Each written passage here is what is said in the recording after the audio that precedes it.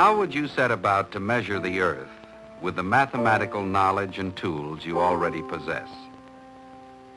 A Greek named Eratosthenes did it 240 years before Christ. He was head of the great library of Alexandria in Egypt, a city built by the Greeks.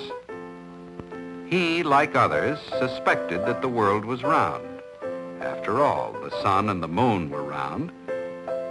He had also noticed that the sun's rays fell in parallel lines. Greeks before him had divided the circle into degrees and had measured angles.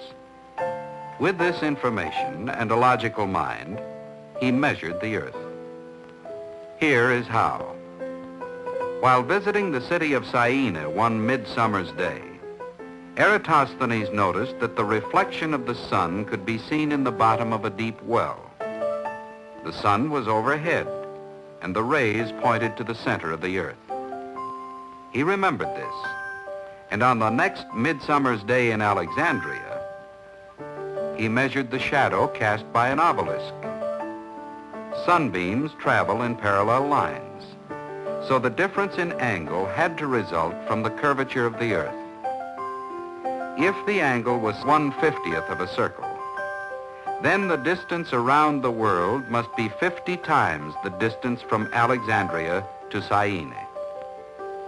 With these simple tools, Eratosthenes made this almost exact measurement of the world more than 1,700 years before Magellan sailed around it.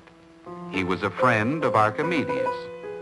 He was a mathematician and a poet, invented the sieve for finding prime numbers, was the first geographer, and corrected the calendar to the one we use today.